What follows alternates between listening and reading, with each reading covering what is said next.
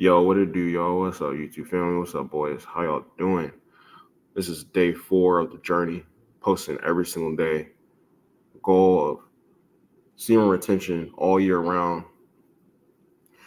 Bro, these last few days, the one thing that I've noticed, especially yesterday, is your tolerance for nonsense and negativity and anything that does not align with what it is that you're doing while you're doing this and trying to be as disciplined as possible is clipped. It's clipped. It's so clipped. Not only that, but you won't even entertain it. You won't even entertain it. You won't entertain the negativity.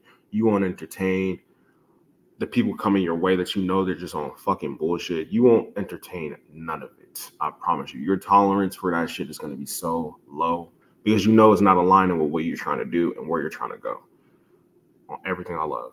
Everything I love. And it could just be anything. It could be anything. It could be negative words. Like, bro, just last night, somebody was saying something to me. And they said something. Matter of fact, they said, what was I doing? What was I doing? I don't even remember. What was I doing? Fuck it. I don't remember. I don't remember exactly what I was doing.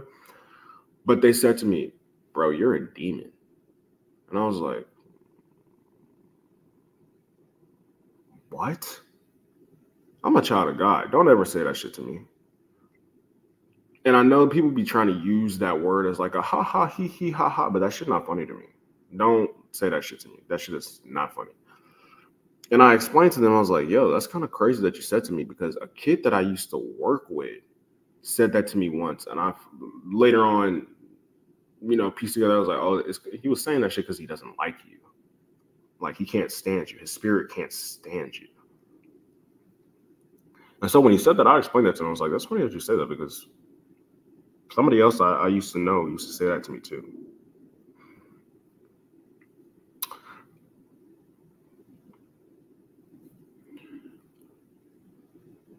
So now I know that you can't stand me either. You in my face and you entertaining and trying to have a conversation with me and trying to get my energy.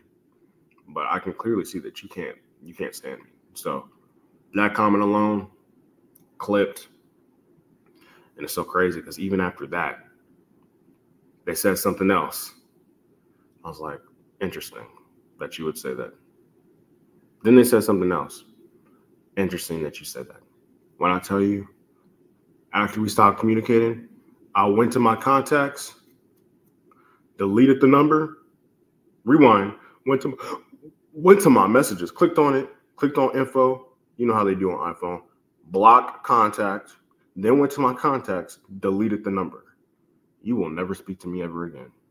You will never have communication with me ever again because, bro, I'm a firm believer in when you're on your grind and you're trying to put yourself in a certain head frame and space, telling yourself affirmations so that you can get up and do the things that you need to do and accomplish your goals, make your priorities.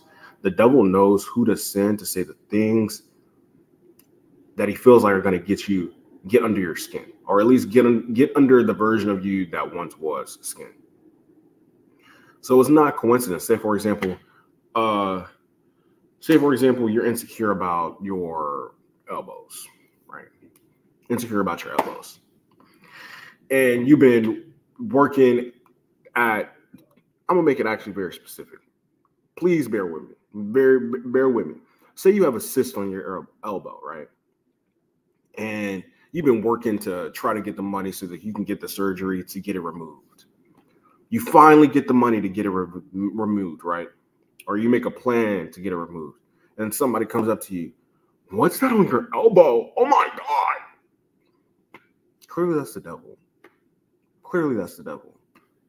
They ain't got no business even paying attention to something like that. But it's in their purview because the devil sent them to care about some shit like that or to say that shit out their mouth or to be negative to you in that way. When you are on your grind, the devil is literally going to send people to be negative. Literally going to send people to be negative. And it's not even just tolerance towards negativity. It's tolerance towards everything.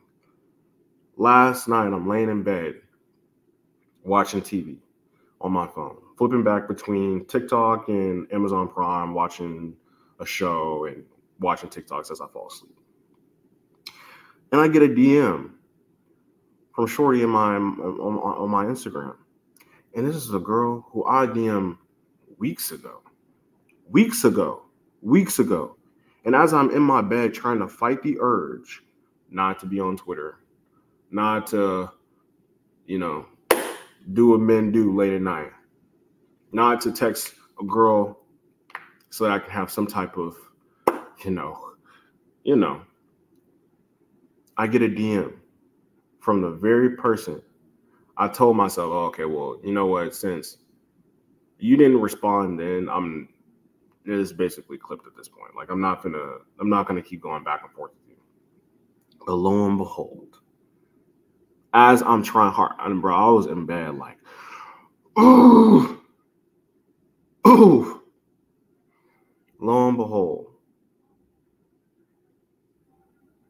when I tell you I didn't even open the message, I didn't click the DM, I dead ass swiped and deleted because I don't even want that temptation sitting in my phone. I don't even want me to be one day feel so weak in my flesh that I just go back and no. Tolerance is low. Swipe and delete. I'm not having it on my phone. I don't even want the notification sitting at the top with the extra 1 or 2. How many messages I got? I don't want that. Your tolerance is going to get very, very low for anything that does not align with what it is that you're trying to do. If it's not positive, if it's not in alignment with what it is your goals are, I promise you, you will have zero tolerance for that shit. And as you should. And that's one of the best things about this journey. It puts you in the mind frame and a state of mind of being like, what is important? What is my priority? Even today, this morning, I talked about in my last video how the first thing you need to do when you wake up in the morning is you don't need to be on your phone. You need to get up, get out of bed. What's that song? That Lupe Fiasco song? Get up, get out, and get something. Amen. That song, I wish that song was. Matter of fact, the song is playing right now in the background. You can't hear it, but it's playing. Get up, get out, and get something. Don't be on your phone. That's not your priority. Write down your goals. That's your priority. Get out of bed. Go do something. That should be your priority. Anything that's not in line with your goals and your I promise you're not going to have any tolerance for it. And I feel like that is a blessing. So for any boys that are watching this video and you're like, Lord, how do I get on my grind? Try this right here. Yeah, guys, this is day 4. I'll check back in on day 5. Like, comment, subscribe. Follow me on this journey. Peace.